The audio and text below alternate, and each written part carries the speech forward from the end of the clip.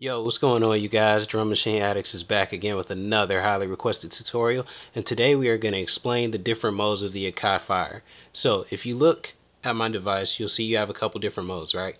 You have one which is step sequencer mode. That's the mode that we're in now that basically reflects the steps sequencer that you see on my screen, right? So, another thing about this MIDI device that's kind of crazy is sometimes you may have to unplug it, plug it back in. If you saw the screen wasn't popping up right,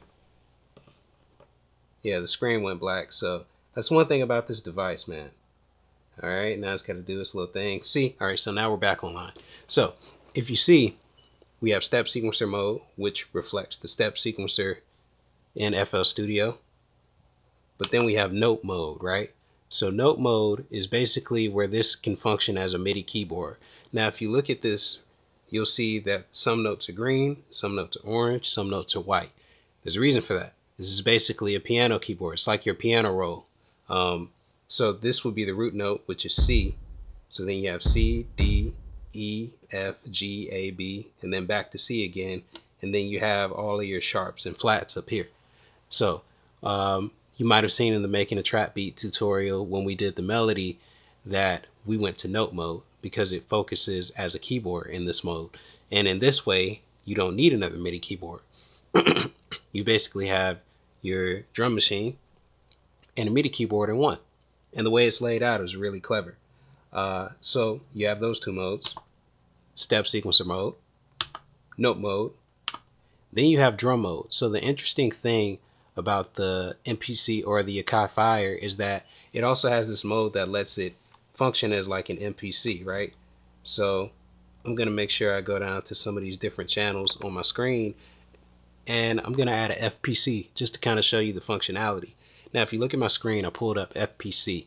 The cool thing about this, since both of these things are made by FL Studio in partnership with Akai, of course, these drums are already mapped.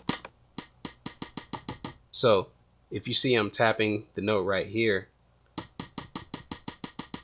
and you're still getting the sound on the screen, it corresponds to this right here.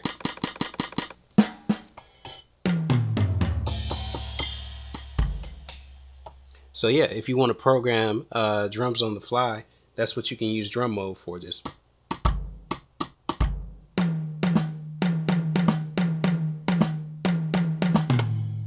right.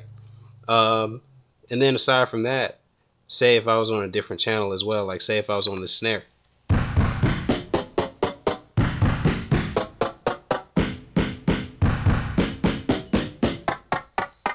So notice it plays the snare at different keys, different octaves as well. So if you don't want to use step sequencer mode, or say you have your drum and you want to program it using FPC mode so you can get those different octaves, you can do it that way. There are other ways to mess with the octave of the snare as well, and we'll show you in a different tutorial. But you know, it involves using these knobs up here. So let's recap right quick. Step sequencer mode, that's first.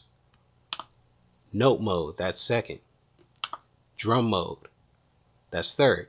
Then finally, you have performance mode.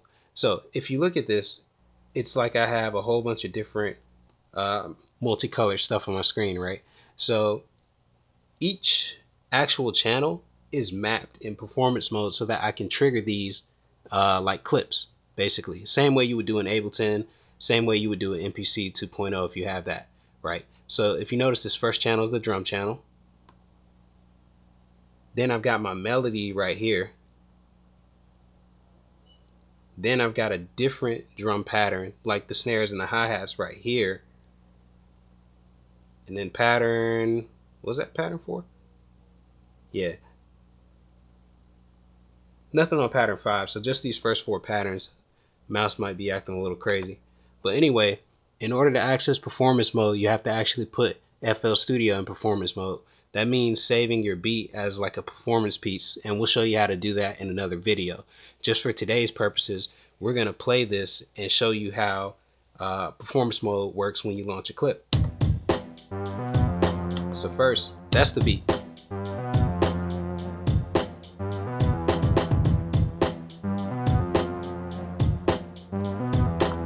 All right, cool, that's the beat. First, you want to put the pattern in song mode, right? So notice when this is white, that means it's been triggered, and it reflects up here because the playlist follows along to the end of this clip and it keeps repeating. So notice all of these are grayed out. They're grayed out because they haven't been activated yet. So let's do that again. But if I press right here, it stops playing because it's no longer triggered.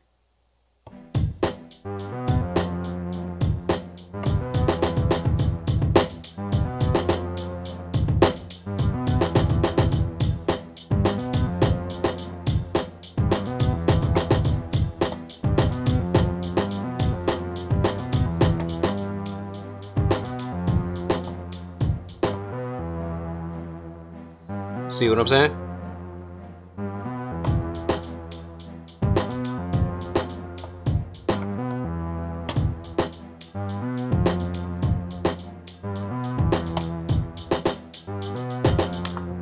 And that's basically it. So from our other tutorials, you can see how the other modes work, but just to recap one more time, you have step sequencer mode where you can actually edit the steps.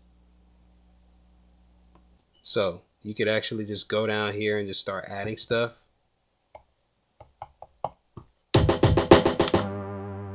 Like that.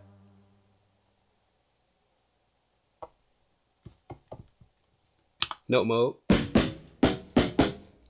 where you can start playing MIDI.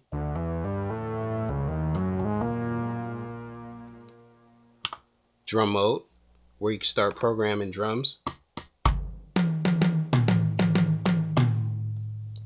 And then finally, performance mode, where you can launch clips. And there you have it in a nutshell. Those are all 4 modes that come with the Akai FL Studio Fire. If you have any questions, don't forget to hit us up at drummachineaddicts@gmail.com. And also, don't forget to tell a friend to subscribe. With that said, we will see you guys next week. Peace.